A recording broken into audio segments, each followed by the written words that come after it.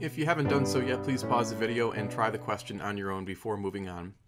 In order to calculate the magnitude of the system's acceleration, we're going to treat the three blocks as one single system and draw a free body diagram of that system.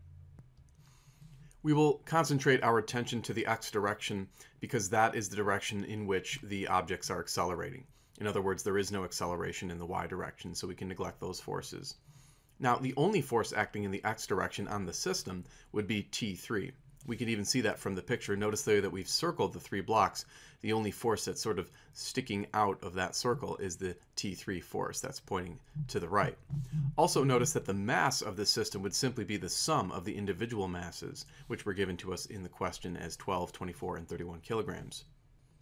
And when we add those together, we get a mass of system equal to 67 kilograms. We can now apply Newton's second law in the x direction, which of course tells us that the net force is equal to ma. And again, the only force acting in the x direction on the system is T3.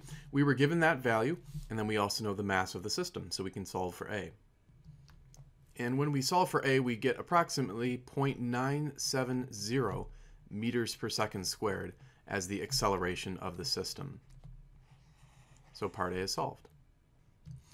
Now, the key idea is that now that we have the acceleration of the system, that acceleration would apply individually to each block separately from one another. So what we can do to find T1 is draw a free body diagram of just mass 1.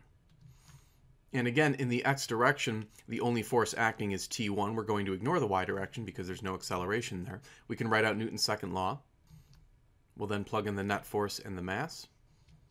And then we'll plug in the value of m1, which was given to us as 12 kilograms.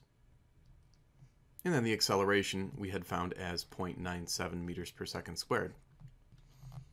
And when we compute this, we should get a value for T1 of approximately 11.6 newtons. And that is the correct answer to part B.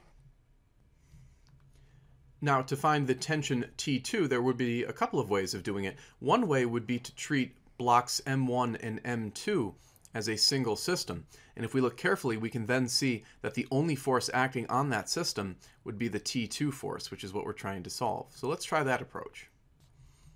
So here is the free body diagram of the system. Note that because the system incorporates both M1 and M2, that we would have to add together the masses to get the total mass of the system. And if we do that, we get 36 kilograms. Now, recalling that the acceleration was 0.97, we can turn to Newton's second law for a third time.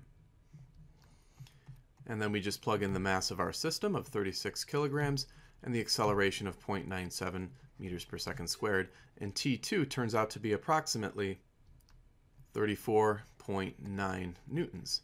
And that is indeed the correct answer to part C.